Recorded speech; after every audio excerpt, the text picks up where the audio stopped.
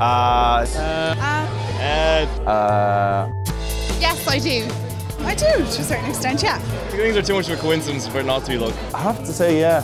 Things happen you can't predict, and I believe that afterwards people say, oh, that was lucky, or that was unlucky. So I think it's something that people apply to patterns that they observe. Yes, I do, definitely. The funniest things just seem to happen totally by chance. There's absolutely no way that you can predict them or calculate them. No, I think you can feel lucky, but I don't think there's any reality to it. No.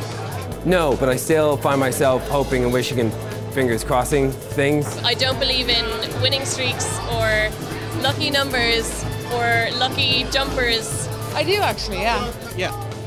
Yes. Yes, yeah, I believe in luck, but not necessarily that I think I would base things on luck. I've actually just decided to get married on June 13th, and the wonderful thing was that that was the only day that was available because nobody else wants to get married on the 13th, so I guess that means I don't believe in luck. I do actually.